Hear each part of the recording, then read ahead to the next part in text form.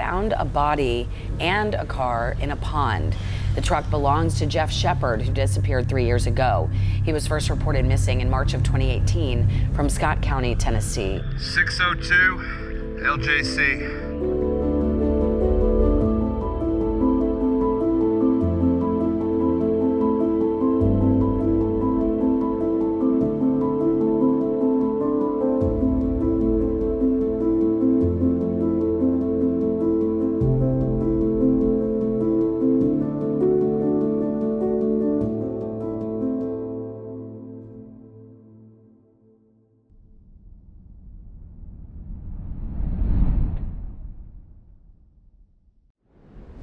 Unfortunately, this is not the first case that we've come into where somebody goes missing after a broken heart. Come to find out, Jeff got in a fight with his girlfriend that night, and he threw around, a couple of words that says, I'm going to go commit suicide. March 12, 2018, Jeff Anthony Shepard was last seen leaving this bar. Jeff left here in his 1984 Ford F-150, license plate 602 LJC, and that was the last he was ever seen or heard from again. Good morning. Good morning. I'm Jared. Nikki. Nikki, pleasure to meet you. It's Amelia. Hi, Amelia. How are you? I'm good. How are you? Nikki. Good, good. Okay. I'm Doug. We want to listen to you, and we want to work through these bodies of water today with you. Right. I just know the psychic, the Ronald King Lake, is the closest one to where he was last seen, unconfirmed. Yeah. Is why we've been drawn to that one right now. Okay, and this is the Ross Lake. The Ronald King. Ronald King. Is it public access that people go there and they fish, or it's 100% private? It's private. It used to be public, like they had a shooting range back there and stuff, but the people bought it and closed it off. Okay. And so do they have a gate up? Do they have a chain up? And are we getting a vehicle in there? To be honest, I don't think they have it blocked off. Okay. So, but I don't know. So right now, in my opinion, that's the first location we go to. We were close to the road. I don't know how much of that you actually heard with the big trucks going by, but the short of it is we don't have an exact time frame as to what time he left here at the bar.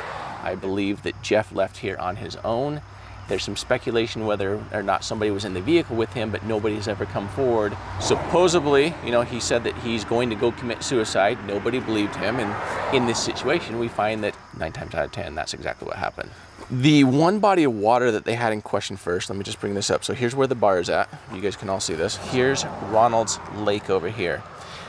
This one is kind of where Amelia would like us to go first, and has come up in conversations, but the conversations that she's had has been with psychics. So I'm not a person who knows about psychic readings, but I do know that about dowsing rods. I've actually seen people use that method in several cases, and to be honest, this is going to be the first time I've ever seen this used in a cold case. We can learn a lot today, fine-tune our skills, because we have all the gear needed to find a missing person, so now we can learn all the tricks of the trade and then possibly close some cases and bring some closure to these families. We have a shooting range, so they went up here a lot of times, and so we have this one's too shallow, but we have 1, 2, 3, 4, 5, 6 bodies of water up here at this location.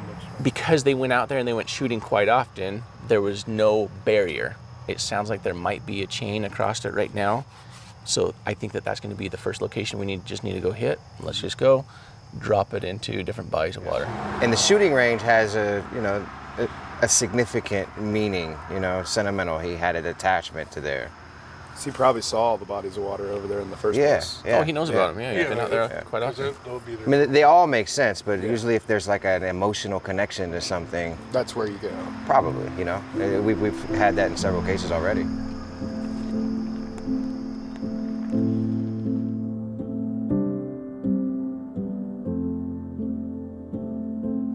So based on our location, we're gonna have the more shallow pond off to the left in here. In fact, let's do this. Josh still has the drone in the air. Let's just get a lay of the land, and let's also see if anybody's up here by chance. That pond is way too shallow. Moss growing up everywhere. Just kind of go around it, make sure there's nothing that's hanging out in the water. What I'm looking for is any access into it, It looks shallow. As far as an entry point, I don't see the entry coming in over here just because that bottoms out and is shallow on that side where the road would have gone around it. Then we want to come check out, like back here, there's supposed to be, there we go, there's the other one. So you can see the bottom over there. You have no access over here on the right to get into it. All right, so that other pond is covered in trees there, no access to it, and there should be another one here. This one looks, that one looks, that's super promising. Deep. That's deep right there. That's a quarry, a drop off, yeah. Come off right off here. Oh yeah. This one I'm really interested in. Like I want to get onto this one. In fact, like what if that was the truck right there? Like what if we could see it? Yeah, I don't think that's the truck though. No, that's just a... Oh, that little thing right there? Yeah, that one there. Yeah. But so it's not deep enough right here, but over here, definitely looks deep enough. I mean, look how dark that is in there. Oh yeah. Then if we take a look at it here, like is there a straight shot coming in? Yeah, coming in off this road here. So if he came in here, he's gonna hit all those trees and all the brush, so he's not getting in there. But do we have an access point into the deepest part right here is what we're looking for. This one's in question, so I can't quite tell. The access has to be coming in right here, and I don't know if he's sneaking in through there. Too many trees. But like I said, I'm really interested in that one. But then we have this one over here as well. And that one's a nice big drop off. Same thing with that one. You have too much to clear between here and there. Yeah. And all this is fresh for clearing. So I'm almost right now kind of going to rule all of these out based upon like this one not having regular access. All right, well, let's back up through here and let's head over to Ronald King Lake and see if we can gain access onto his property.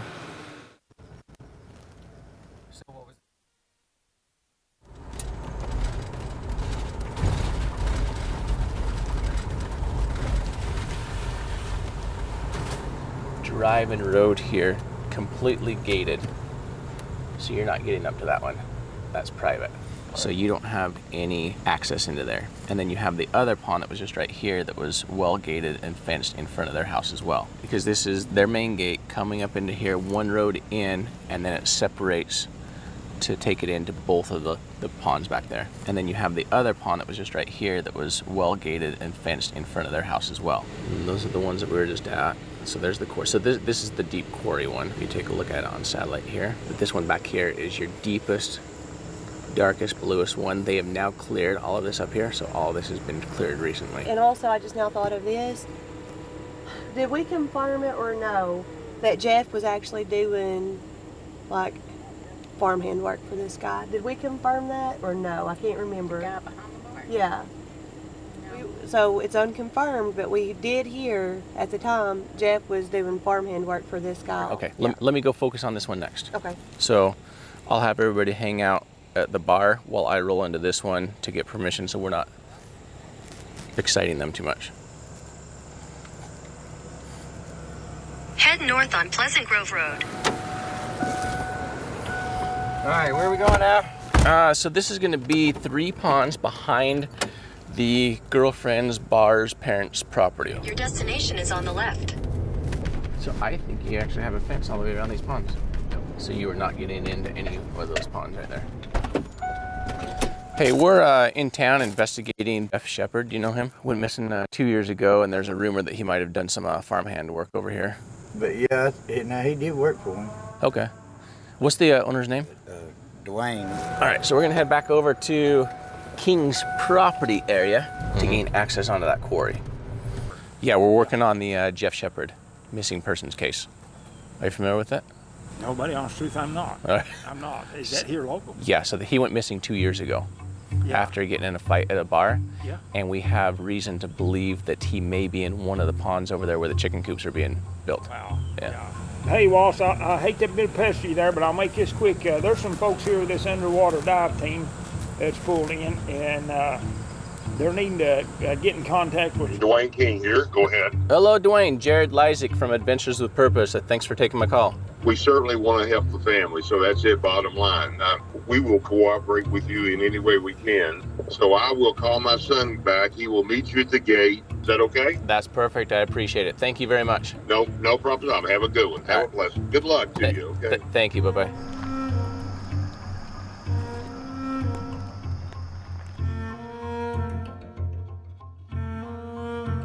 I'm going to let you all in and show you what little I know, but you all can find out more, I'm sure, by aerial, and you can find the ponds. Yep. when you lock it back, if you don't care, when I leave, I'm going to dummy lock it. I'm going to make it look like to anybody else coming in that nobody's in there. All right, sounds good. Thanks, driver.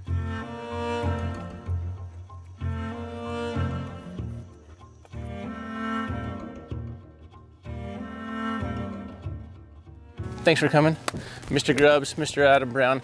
So whoever wants to, flip-flops, amazing. It's gonna be really muddy, supposedly, but we're gonna head back, we're gonna take a look at it, and then we can just kind of, we have 4, 5, 6 different bodies of water up here, and we can just all kind of start separating and or work together, whatever you guys wanna do. So, but yeah, and I'm gonna see if I can actually drive back there and not get stuck as well. So I'm gonna check out this road over here.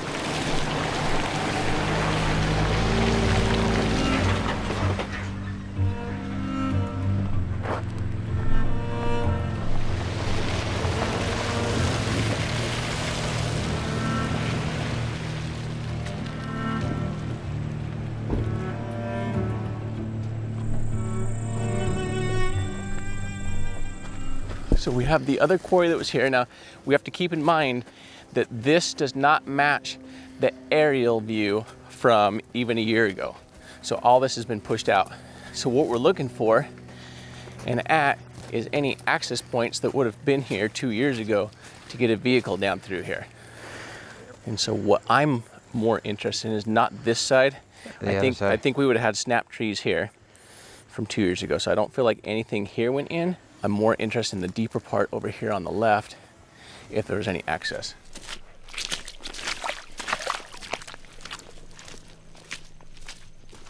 Yeah, but it's only been 2 years. So I mean, you're gonna notice broken branches and stuff and an actual road. So he's not gonna fight to get into this one. It's gonna be an easy access. Right now I'm writing this one off. If he's here, it's 100% foul play. You're not coming back here and killing yourself. Well, right now you're not even getting a truck in here. Did he own a gun? Yeah, supposedly. It's an 80s model Ford. 1984 F-150, single cab. Stout, strong, made when things were made to last. So if we find it, it's gonna stick out like a sore thumb.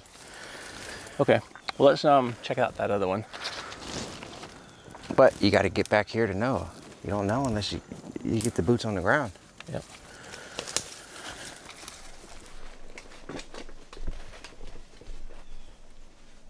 Yeah, there's nothing else over here. All right, let's go check out that other quarry pond over here.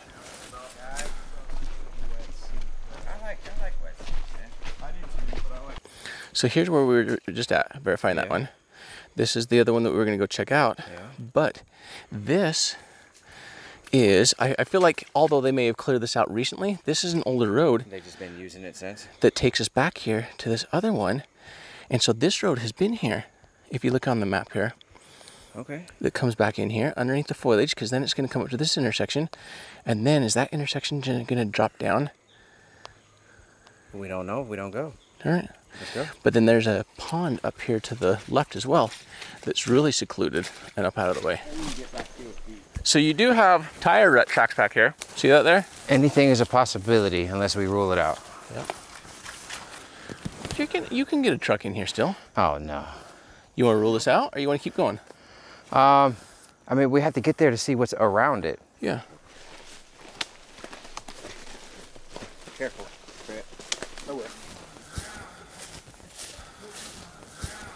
All right, so now you have a gate up here that's been there forever, but we're interested in the road on the other side of the gate that's going to take us to this other pond back here.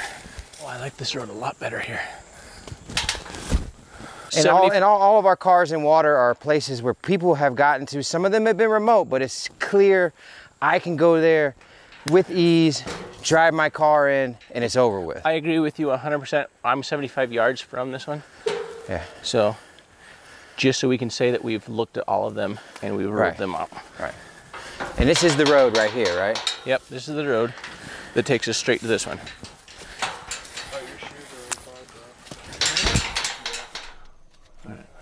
Just like right here.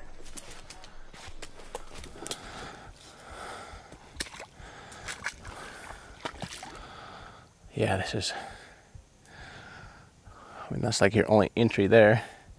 Too shallow. We'll see if there's another entry on this side.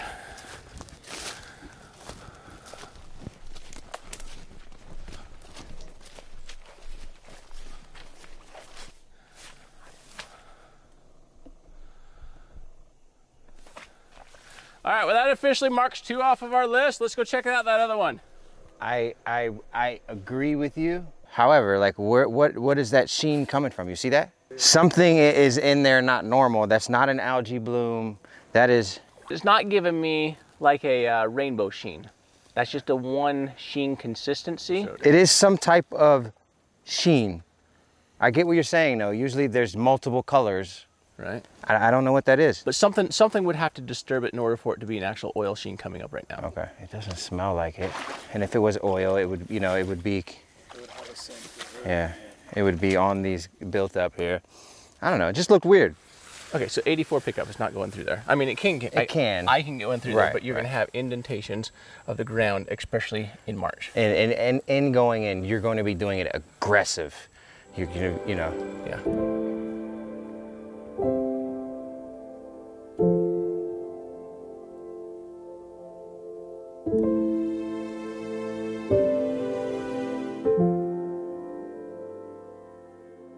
Yeah, they're going into the pond on the north side. So they must have identified enough of an access that gives them probable cause where a vehicle may have gone in. But then again, we were thought about the Cumberland River. It opens you up to the entire state at this point. So the reservoir would be our next option to put a boat in, right? Yeah, that's 6 miles from his house. 100%. Go hit that. We'll wrap up here. We'll check out this other pond, but I think that makes perfect sense as well if it's only 6 miles from his house. beautiful lake.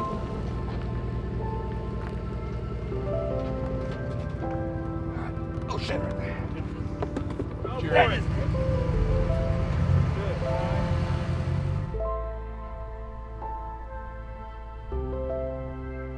Do you have the new Solux? No, it's Garmin's.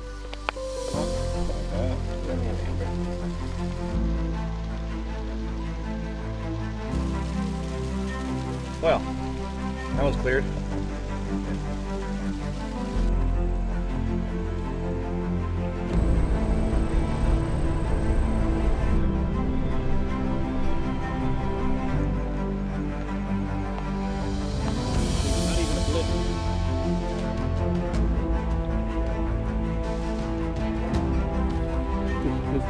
I figured that. Paddling or trolling motors. Okay, and right here by the boat ramp, there's no vehicles here. It's about 5 to 6 feet right here. Yeah. And then out here it's 20, but there's no vehicles out here. It's a nice location. Beautiful lake. I love that it's only electric motors. It keeps it nice and peaceful. Yep. Cleared this area and there's no other access. All right. Yeah, so really just need to clear the... Yeah, they did. That over there, like where the van is at and coming in? I would say they're almost... All right, so where do we go from here? That's the question. And then his house up there. Now, do we have any other bodies of water on the way to his house that he would have potentially crossed over? Treat this as how intoxicated was he? Do we have any information on that? We've heard conflicting stuff. Like the girlfriend says he was wasted, couldn't stand up. The bartender at Missy said he was fine. Okay. So Doug, he actually lived further to the north of here as well. So I'm looking in Kentucky. So I'm looking at a new 5-mile radius from his home as far as any potential bodies of water is what we're looking at right now. But, looking at, are there any potential accident scenes? So then my question just now also is, would he have ended up over by the airport for any reason? Because the airport has a couple of bodies of water over here. If he would have taken Airport Road up and then back on Williamsburg to his house. But she says that is not the direction that he would have ever gone because the truck was such a gas hog. Yeah, he was frugal on gas. Yeah. So are there any other... like, hey, I know that this body of water is here. It's just an easy, let me go just check out. God, we just got nothing. Yeah. I don't know where else to go for you guys.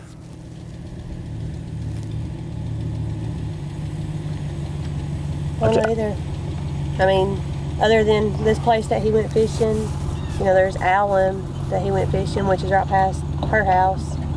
And I mean, it's a boat ramp right on the Cumberland River. Probably, I don't know, 15 miles from here. Okay. But other than that, I don't know anywhere else that, I mean, he could have drove his truck off into the water at.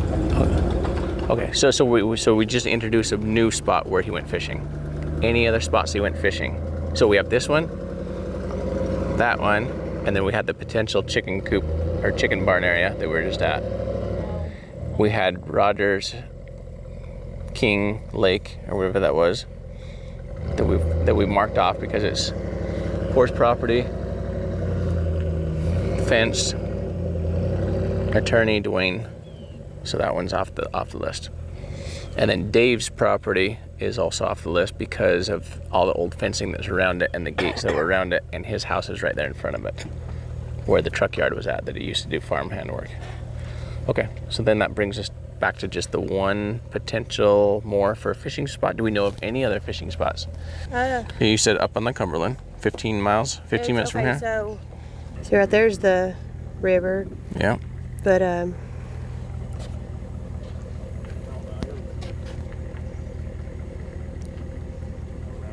Amelia, come over here and show him where this is your neck of the woods. You might be able to find it easier, which road it is. I can't remember the road name, but it's a straight shot. Right here's Marcia's siding. You want satellite view or you want this view? Satellite. So, I okay. don't know how she does anything All right. with that. There you go. But right here's Marcia's Corner Market. Yep, and right there. So it's this road, right? Yep. 700. It's Road 700. It's a Big South Fork road, but it's a blacktop road. Okay. And you just follow it all the way down to the boat dock. It's not far. No, but that road's kind of... It's curvy, but it's not far. Okay. So, and really, he would have just made a left here instead of making a right to go home, if this is what he wanted to do. He would have went straight at the red lights that he would have turned at to go home, Mm-hmm. and just went up to the caution light, I think is what it is, and made a left. Okay, I'm not showing where the road. So, 700 goes this way. Okay. And do we have a boat ramp over here? Yeah. It's at the end of the road. The road ends at the water. Okay. We're gonna head there next, so you're welcome to go with us or have a little conversation with them as well and see if anything else makes sense or if they're gonna head out there as well. Okay. But let them know this is where we're heading.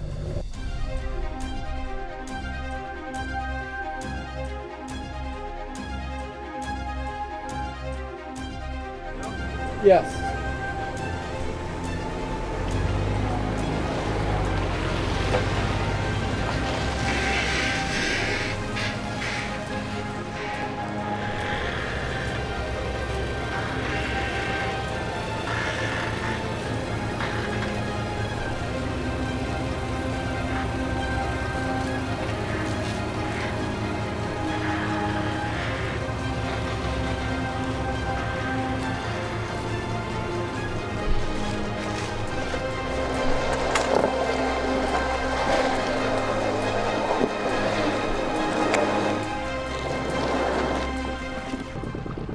Let's give you guys an in-depth sonar overview.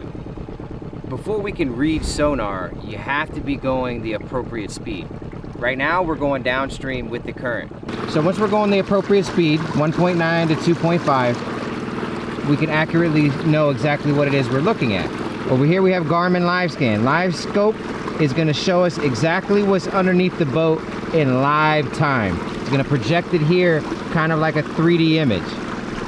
Over here on the Humminbird Solix 12, we have our down imaging. A down imaging is a picture in time. It's showing what we just went past. See, I can scroll over, I can see what we've gone over the entire trip. Also, down here, we have side scan. Side scan is gonna be casting 75 feet in each direction. Right here it says 74. The black part that you see at the moment is gonna be water column. The boat icon stands for the boat in our line of travel. The black represents the distance between the boat and the bottom of the river, which is 18 feet. 18 feet, 18 feet. And anything that we see here, we can reference in the side scales to show exactly how big an object is.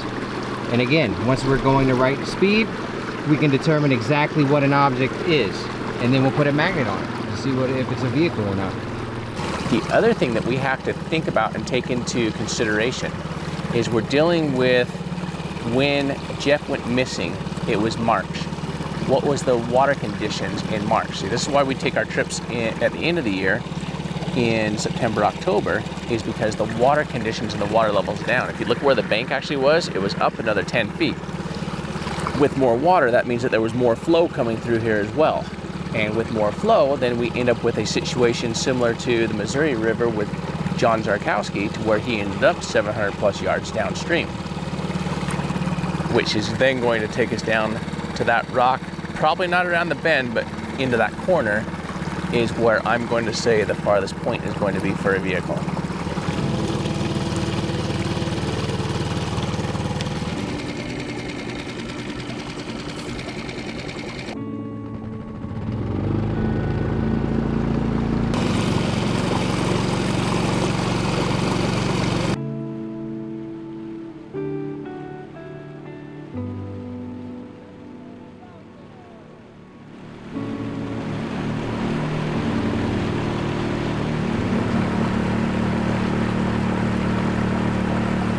We have this bend and then one more bend to the boat ramp.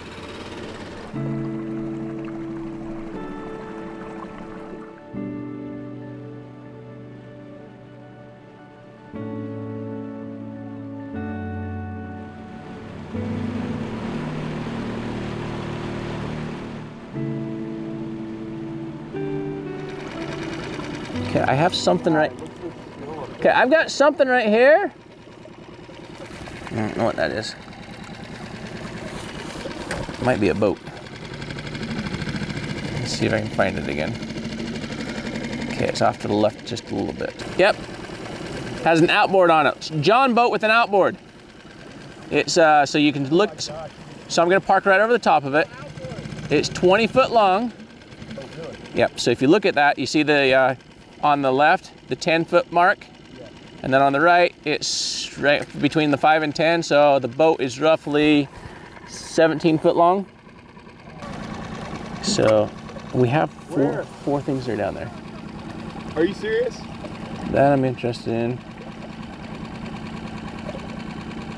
Yeah, I mean, I'm really not sure what we have down there. So we got to hit it at some more angles to see.